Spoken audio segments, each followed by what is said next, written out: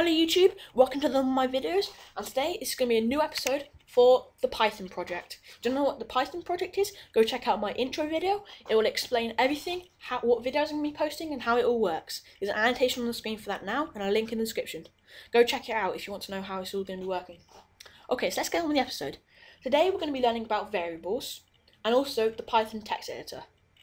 So let's more on variables later, and let's learn about the Python text editor. The Python text editor is basically a window where you can write programs that are more than one line of code. The problem with doing one-liners, like we've been doing so far, is that you can't write really complex programs. All you can do is get it to execute one thing at a time, which is not very practical for the user. So that's where the Python text window comes in. To get this Python text window up, you either go File, New Window, or press down Control N. So let's do that, and I'll join you in the next bit. Okay, so here I am in the Python text editor. Let's just click on it and make it maximize so we can see everything better. This is where we're going to be learning about variables. Okay, so what is a variable?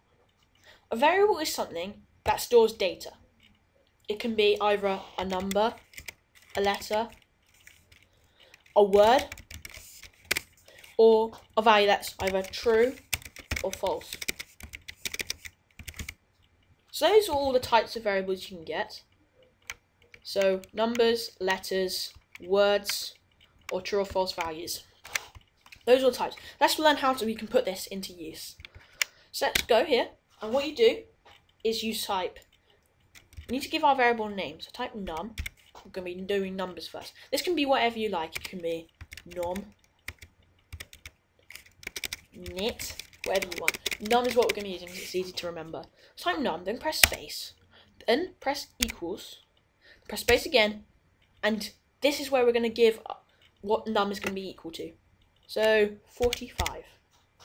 Okay, so what's happening here is we're giving, okay, num, this is our new variable, and we're going to set num to be equal to 45. That's how it's made up of. Okay, so let's do another one. Letter. Char, actually. Char. So this is going to be a letter, just char, equals, then open speech marks by pressing Shift and 2, and then type a letter, T. This is a letter.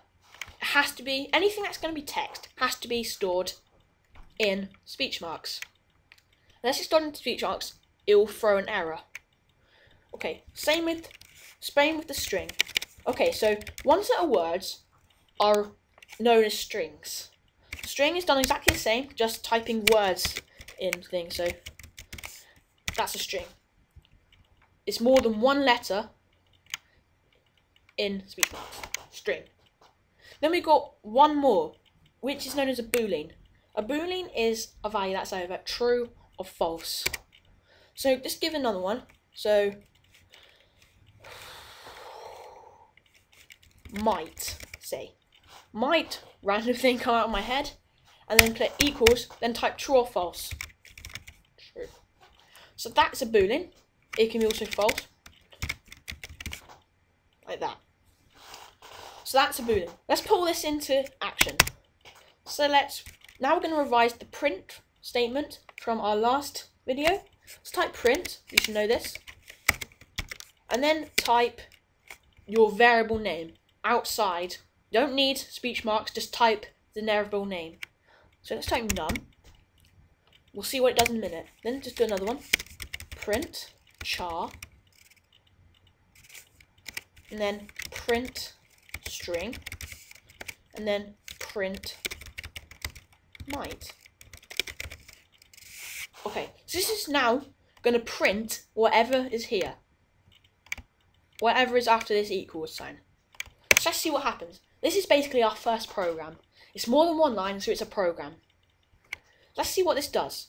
So click File, then Save As, and save it where you want, and type a name for it. Don't go ahead and press Enter. Type, after the name of it, type dot, and then py, py. This note lets you know that this is going to be a Python file. Click Save As, and then click Run, and then Run Module. As you can see, it prints everything from in here. So num, char, letter, and false. Everything is in here. Okay. So that's basically variables, a quick introduction to variables. There'll be more on variables later. We'll be learning a lot more. So thanks for watching, guys. Please rate, comment, and subscribe. And also check out me on Twitter and my website. They'll all be in the description. So thanks again, and see you in the next episode.